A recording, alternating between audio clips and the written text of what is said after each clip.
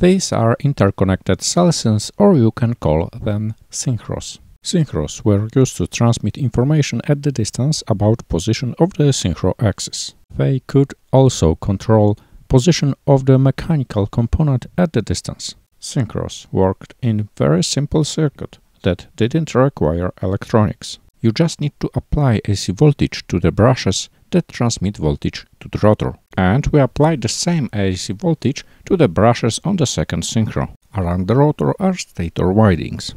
We need to connect the 3 leads of the stator windings between the synchros. As we can see, different supply voltage were used, and different frequencies were used also. More on elektroda.com and elektroda.pl.